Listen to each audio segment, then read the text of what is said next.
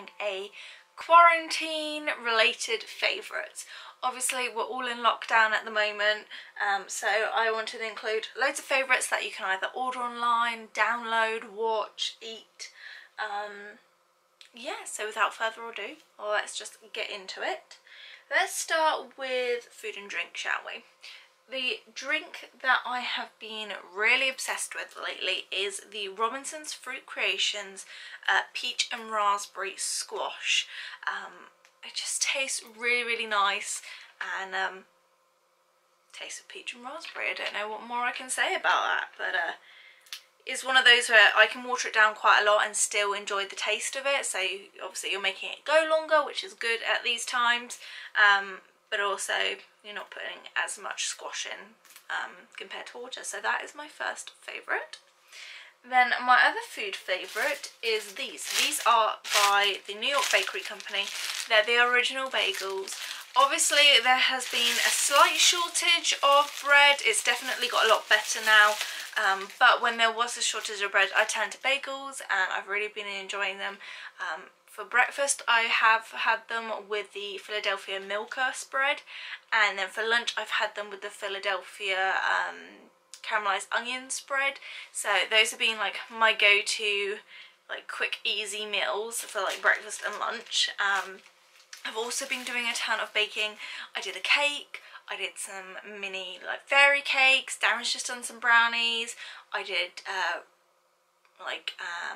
cornflake clusters, I did Rice Krispie treats. So we're definitely eating a lot of naughty foods at the moment, and obviously Easter's gone and the chocolate went on sale, so we're definitely not eating the best at the moment, but I think that is okay. In this time we're still getting out every day to walk, albeit not a very long walk because we've only got two small little dogs, but we're still trying to get out. I need to start getting back on the exercise. I was doing the Joe Wicks exercise for about a week and a half. I solidly did it, and then I fell off the bandwagon and haven't got back on it, so I need to do that. But yeah, that's sort of like my foodie favourites. Let's move on to other stuff that I can like physically hold up and show you. So games wise, I got a Nintendo Switch. It was a very impulse buy. Around the time that Animal Crossing New Horizons was coming out, I was like, I really want to get that. And then once it's in my head, like I obsess over it, and I was watching all these videos on YouTube and I was like, I really want that. And of course I really wanted the Animal Crossing Special Edition one, which comes with the special colour consoles, and on the back it's got you can see it's sort of like embossed in, and the TV console was Animal Crossing themed as well. I ended up having to buy it off someone on eBay for a fairly comparable price to what it was going like on different online sites, because just like online it was sold out everywhere. Even like just normal Nintendo Switches were selling out. You could only get the Lite, and I really wanted the aspect of being able to put it in the console so me and Darren can play Mario Kart on it, which is what we've also bought. But Animal Crossing has definitely been my firm favourite. I've just been totally obsessed with it, and yeah, I'm at the stage where I'm slightly like, I want something else to happen. I want to be able to now like change all the cliffs and do all the landscaping stuff like that. I'm not quite there yet, I'm still expanding, and I haven't bit the bullet to buy the Nintendo account where you can like then put in other people's codes and visit their islands, because I know once I do that I'll be on it just like all the time.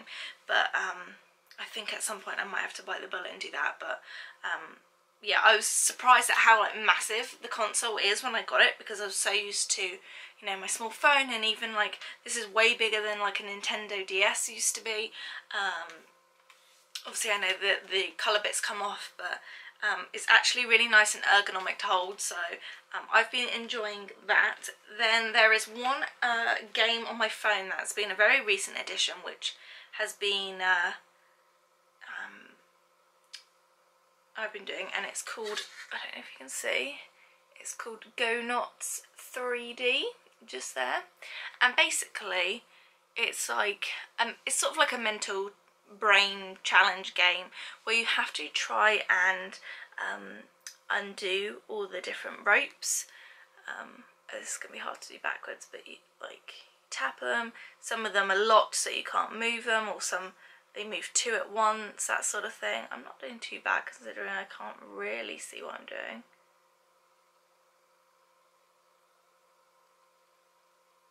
And the task is to get them like all on the same hook, as it were. So that is what I've been obsessing over. I'm on level 83. So yeah, I really enjoy that. Oh, there's so many adverts in it, as most games have these days. But those are the two sort of games that I've been enjoying. I have a couple of candle favourites to show you. These we burned sort of earlier on in quarantine. Now it's got a little bit warmer. We're not burning as many candles, but these are definitely three of my favourites. The first one I don't think you're going to be able to find unless you're on like a Bath and Body Works reselling page, which I joined one, and it's not going to be good when all this runs out.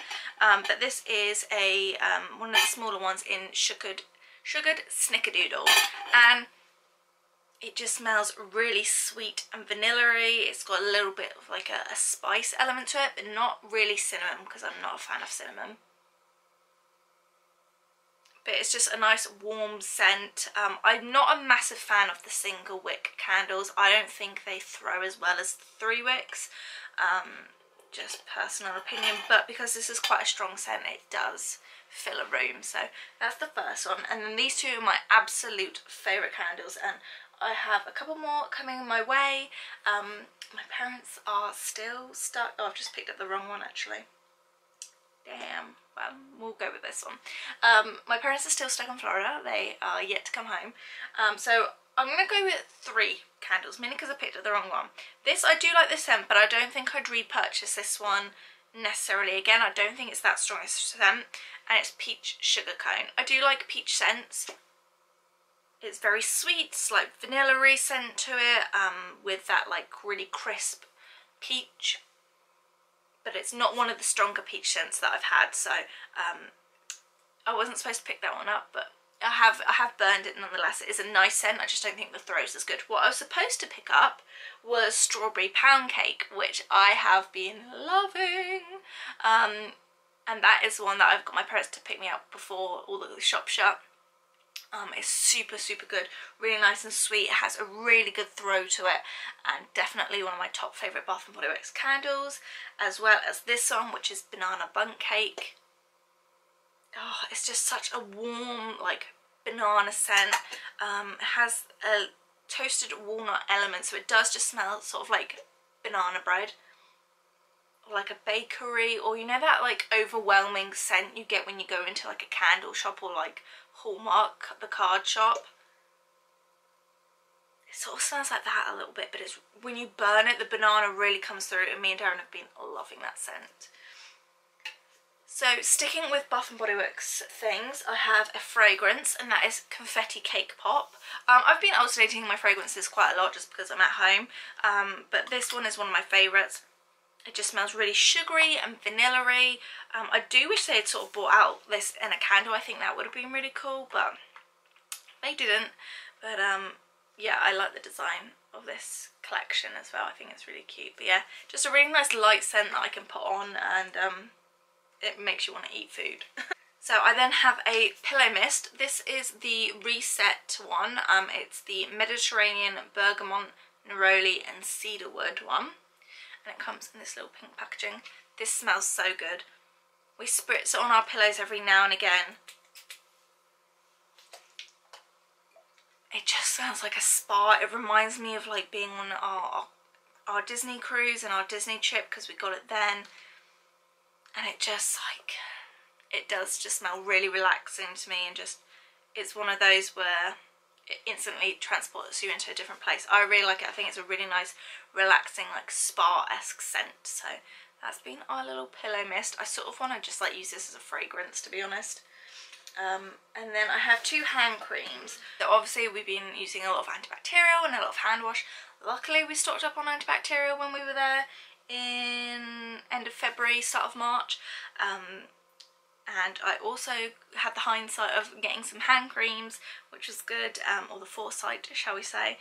So I have 2 hand creams, but I also want to mention we have a hand wash that I've really been enjoying. I'll insert a clip because I forgot to bring it up, but it is the banana one that they've currently got. Super nice. The foamy hand washes are really nice. They make you want to like stand there for ages and wash your hands, which like you're supposed to do, but it like, the scent just lingers and it smells really good, and like I said, we love anything banana scent. That being said, this hand cream is banana custard. This is the one that I've used the most, and because my hands have just been getting really dry, I wouldn't necessarily, it says it smells like banana custard, I'd smell it says like straight up sun cream. Like that banana with a little bit of vanilla to it. I think it smells really good, but I wouldn't say it's like a banana custard like cupcake type thing. And then again, strawberry pound cake, because that is my favourite. And again, it's just really nice and sweet strawberry. Really smells good enough to eat. So those are my little Bath & Body Works items. I have 2 books. So I have been reading quite a lot, and I've not really updated you for a while on the books that I've read. I've just been sort of doing it here and there really, but I am currently filming a like quarantine book readathon, so that will be coming up. But just my 2 standouts, Harry Potter and the Goblet of Fire, I really enjoyed. I did read Prisoner of Azkaban and then obviously moved on to this. I really enjoyed it. I didn't think I would as much as I did, because I think a lot of people don't like Goblet of Fire, and I don't know if that's from the book or they just don't like the film in general, but I much preferred the book to the film just based on how much more they can fit into a book.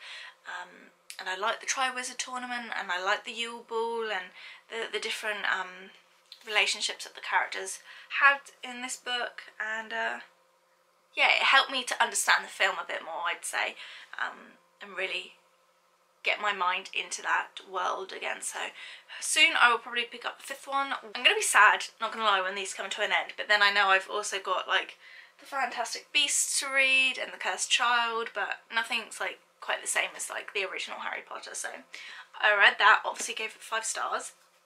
The one that I've just finished and that I have done on my readathon is Hope and Other Punchlines by Julie Buxbaum. Not quite sure how you say her name. I really enjoy this book. I'm not going to go into it too much because obviously I would talk about it a lot in that video, but just to give you the premise of the book, it is about a girl called Abby who was one of the infamous faces of 9/11. It is a fictional story, but as we know, there are like very iconic images from that time, and this is sort of is what it creates. So she was as a baby, she was being carried out with the Twin Towers falling in the back, holding a balloon because it was her birthday, and ever since she has been called Baby Hope, and this picture has been infamous with hope and optimism for the future, and she's had to grow up with everyone knowing that she's Baby Hope and knowing about her. And then one summer, this summer, she decides she wants to go to a camp and become a counsellor and just sort of forget about the Baby Hope thing. She is starting to come down with a cough, which she is pretty sure is related to 9/11. A lot of people got ill from all the chemicals and the fumes that were inhaled at the time. And she does meet a boy, but the boy has the link of he wants to know what happened to his dad. He thinks his dad disappeared when he was younger, but he thinks he is one of the men that is in the back of the Baby Hope photo. So that's where their link intertwines. I read this book really quickly. I gave it 5 stars. I thought it was really beautifully written, really well done, and it was like nothing that I've read before, so I enjoyed that. Okay, so I think that's everything that I've got to show you physically. Now we're going to go on to like media and things like that. So, one other thing that's not media, pin trading. I've really been getting back into pin trading. I've just recorded a pin trading haul which will be up soon, and I have set up a new Instagram pin trading page. So I will leave that link down below if I can remember, so go and follow me on there, and we can talk all things pins over there. But I've really been enjoying getting back into it. It's not been great for my wallet, I must say, but it's been nice to get back into that pin trading element, and it really kicked off when we went back on holiday to Florida and I got back into the pin trading game and like that buzz that it gives you. Okay, to watch on TV, we've got Quiz, which is the Scandal Who Wants to Be a Millionaire docu-series. If you're in the UK, you're probably well aware that it's been on ITV, but it basically follows this couple who supposedly cheated at Who Wants to Be a Millionaire and won £1 million. So that has been what we sort of like binge watched that in like one night really. So there's that one. The other TV show which we absolutely love is the return of Friday Night Dinner. If you have not watched it, you need to. It is the perfect thing to get you laughing at this time. Like, we look forward to it every week.